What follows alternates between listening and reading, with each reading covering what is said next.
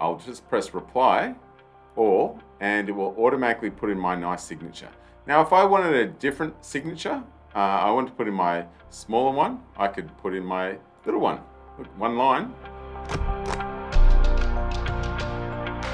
G'day team, Adam Cogan here from SSW TV, and today I want to talk about signatures. Now, signatures are important that they have the corporate brand.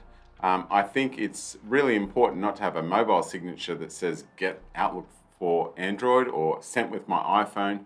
You want to have a phone number there. Ideally, if you could, ping me on Teams, something better. Now, when you're sending it to a client, you want to have a nice signature. Obviously, if you keep sending things to a client in a long thread, you don't want to have a big signature all the time, so you might want to have a short signature. If you're sending emails to colleagues internally, you don't need this big signature, nice little ones. Now, you've got a couple of choices to sort this out. You can do it free. You know, for many years we use this login script. The login script runs beautifully if somebody's on a domain. If they're not on a domain, you'll have to tell them to do it. And then they have to close down Outlook, and there's a bit of a pain involved there. And then when it changes by the marketing department and they want you to get the new signature, it's very painful to get everyone to do it. So there are some solutions, but they cost money.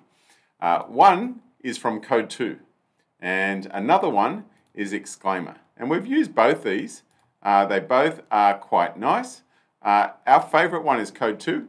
It is a bit cheaper and it has a nicer designer, but they're both awesome. So here is the story. Now let's just talk about Outlook, and I'll just do you a quick demo. And I'll open up my most recent email. What's this from? This is, where is this box from? I have no idea. I'll just press reply all, and it will automatically put in my nice signature. Now, if I wanted a different signature, I want to put in my smaller one, I could put in my little one. Look, one line. Or if I didn't like that, I could just say, actually, I want my big one. Change my mind, I want my little one. Big one. All right, whatever you want. Or you might want to say, let's just say somebody hates your signature. You can always insert a signature, and I've set one up to say no signature. So that will mean absolutely no signature would go.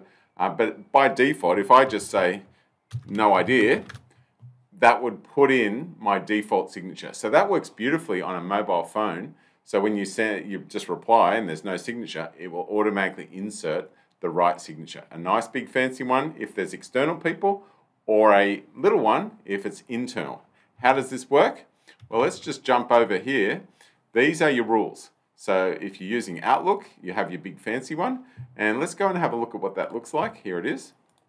You press design, you press edit signature, and it has this beautiful design. It's kind of why we like the tool, but there it all is. If you want to see what it looks like in a real email, they kind of give it to you like this. All right?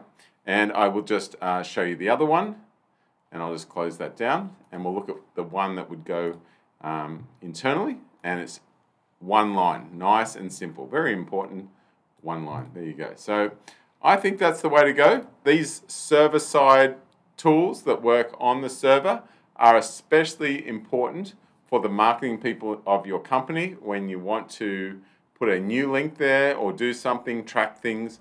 They make one change and everyone in your company gets it. So hopefully that was useful to you. I'd love you to give me your feedback on what you think the best solution to implement signatures in a company is. This is Adam Cogan signing off for SSW TV.